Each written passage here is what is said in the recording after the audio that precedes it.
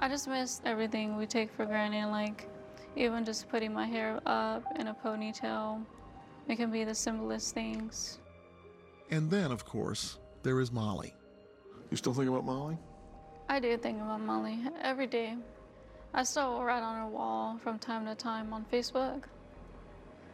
I mean, I know that she'll probably never read them, but hopefully God will relay the messages. That's all for now. I'm Lester Holt. Thanks for joining us. Listen to The Thing About Helen and Olga, new from Dateline, wherever you get your podcasts. The holiday season has arrived, and so has the Get Holiday Ready sales event at your Ford dealer. It's the best time to get a Ford SUV. Get a Ford Explorer with 0% financing for 60 months and $1,000 bonus cash at your Southern California Ford dealers. NBC4 and Telemundo 52's Help for the Hungry is feeding families in need. Text H4H to 41444 or donate $10 at Ralph's or Food for Less and take home a tote bag. Brought to you locally in part by McDonald's.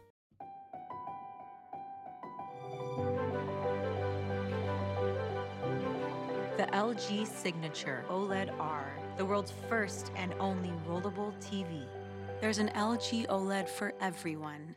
The holiday season has arrived, and so has the Get Holiday Ready sales event at your Ford dealer. It's the best time to get a Ford F-Series. Get a Ford F-150 with 0% financing for 60 months and $1,000 bonus cash at your Southern California Ford dealers.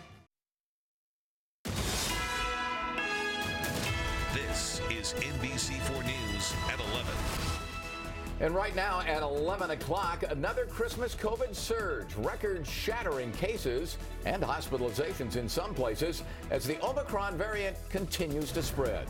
Good evening. I'm Chuck Henry. And I'm Colleen Williams. We're already seeing plenty of disruptions. We're talking sports and entertainment, either canceled or postponed. And the more people are on the move, the more it will spread. This is the second straight night we've seen this kind of traffic out at LAX. And today, Los Angeles County reported more than 3,300 new cases, the most in months. Orange County reported its first Omicron case. And New York State has the highest one-day case count for the entire pandemic. We have team coverage tonight. Mario Solis with more on the COVID outbreak and how it's impacting the Rams game this weekend. But let's start right off with Robert Kovacic, who's in Hollywood for us. Robert? Actually, we are at the Music Center in downtown Los Angeles, Chuck and Colleen. We are here to let you know that if you plan to see A Christmas Carol this weekend, well, think again. Let me put it to you this way. If you are making a list and checking it twice, that should also include your plans, because they could be changing. Tonight at the Pantages in Hollywood, Hamilton is happening.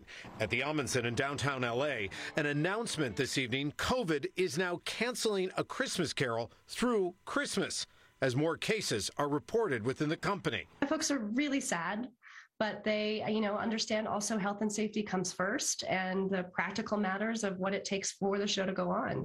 This is really serious time that we want to make sure we take all precautions we should. In Manhattan, breakthrough infections among the Radio City Rockettes, forcing the abrupt end of the 2021 season. It comes after Hamilton on Broadway and other shows also canceling performances due to breakthrough cases. New York State now marking a single-day record for new infections during the pandemic. As numbers climb in LA County, the Department of Public Health warns cases could keep pushing up, especially with the coming holiday week. So far, no sign the rise in cases has impacted people's decision to travel. Some are worried. I'm very concerned about it because the flights are full. Inside the lobby is full. On the planes are full. Others unfazed. Already got vaccinated, not really worried about it. AAA estimates airlines are seeing 3 times the number of passengers compared to last year and projects 100 million people will travel 50 miles or more over the holidays, driving or flying.